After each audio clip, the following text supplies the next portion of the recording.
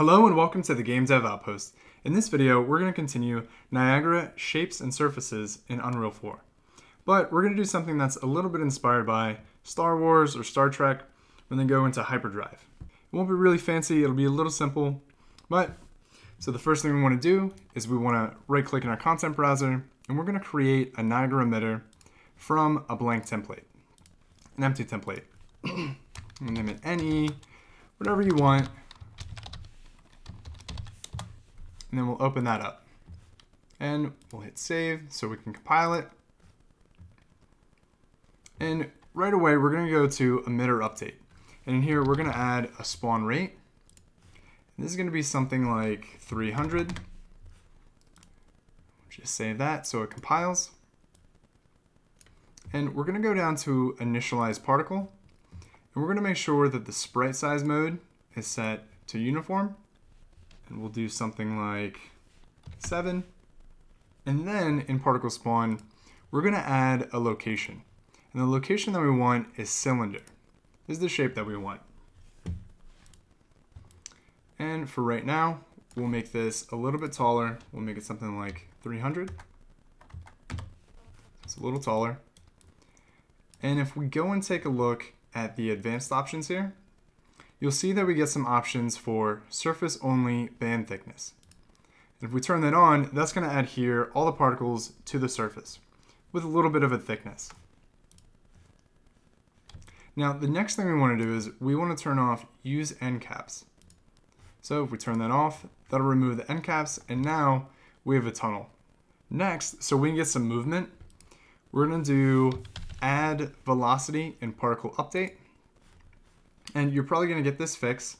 So we want to click fix issue, and that'll give us solve forces and velocity. And you can do this in either direction that you want, but I'm going to do this negative on the z-axis. I'm going to do -10 for now. And if we play this right now, you'll see that these are starting to move towards us if we bring our camera down and into it. So the next thing that we want to do is we want to get these to scale. So in particle update, we're going to click on the plus and we want to look for scale, and we want scale sprite size by speed. And for me, I want these to stretch on the y-axis and not on the x-axis. So I'm going to change this to 0.5 on both of these, and then I'll set the y to something like, I don't know, 20 and 10. We might come back and change this more. Maybe we'll do that a little less actually. Let's see, 15. And right now you'll see that without playing, you can see that these are facing the camera, and in a way they're not doing what we want them to do. So if we go to sprite render, we want to go to alignment and we want velocity aligned. And right away you'll see that now they're tunneling towards us and stretching. So if we play this,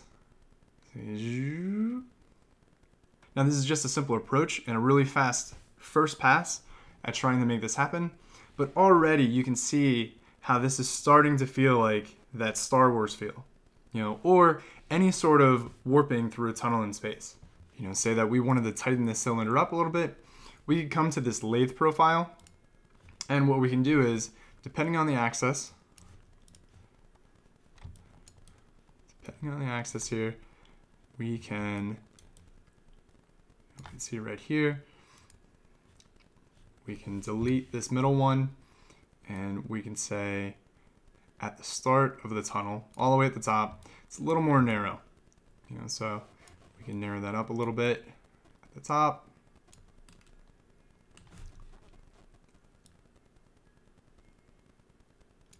Even more. 0.25, 0.15, no, 0.25.